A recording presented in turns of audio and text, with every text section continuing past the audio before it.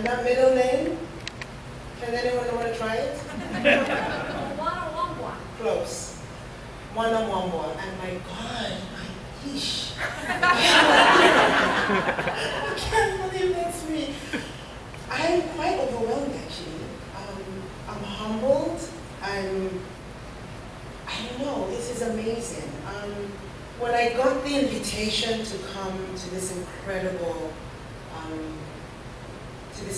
celebration, I've heard people bring God up in their speech, so I'm going to do the same thing.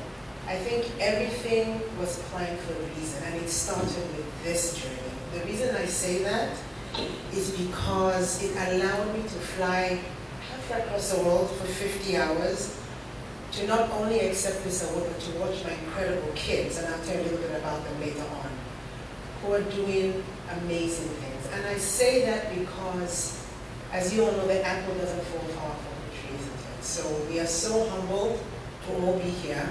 And standing here tonight, it just, I mean, wow, that's quite incredible. To come all the way from Zambia, coming to the US, and full circle going back home. So I am just so, so grateful to be here and to be part of this incredible induction. Like I said, the journey started back in Zambia, and I was lucky enough to come to Principia. And at Prin, I didn't only go to the college, I went to the high school as well. I think you guys know there's a high school in St. Louis and the college is in Elsa. And really, my journey of track and field started at Prin. But believe it or not, I was one lazy sod. I was lazy. And the reason why is because I was naturally talented. You know that natural talent, you don't think you need to do anything? So I just kind of, winged it and just kind of kept on going. But what happened is I realized that there was something there, but I didn't know how to tap into it. So this one day, my coach, my old high school coach at Prince, said, okay, Ngozi, we're going to run to Elliston. And if anyone knows Principia, Elliston is this wicked, hilly run that I would try and avoid 1,000 times. But this time, she said, nope, you're not going to get out of this. I'm going to drive my car while you run. I was like, what? And that's what she did. She said, Ngozi, I don't care if this takes all night, but you are going to run back and forth that 3.1 kilometers. I'm sorry, yeah, 3.1K. No, 3.1 miles, sorry, 5K, sorry. I've been messed up with Zambia, America, sorry. I was like, okay. So that's what we did. But I will tell you this, that moment was really the moment that changed my life forever. Because I realized that I was capable of doing so much more than I thought I could. And I just needed that extra push, right? Don't you just need an extra kick, right? And it took Lee Suarez to say, Ngozi, you can do this. And to think that after that experience, I actually went and run cross country. Because I was so motivated. Principia, high school, college, Olympics. In that order. I went to my first Olympic Games in '92 as a junior at Principia. I wouldn't have done that if it wasn't for people like Lee, who had supported and encouraged me. If I hadn't done that Elliston run, I don't know what I've done. I went to the Olympics and I saw what hard work was all about. No one was lollygagging and crying I'm going to Elliston and all that nonsense. They were working hard. They were pushing. They were actually working. And I said, wow, this is what it takes to become an elite athlete in the world. So you know what? I'm going to give it 4 more years. And that's what I did. I worked hard and I went to Atlanta. The Olympics were in Georgia, right?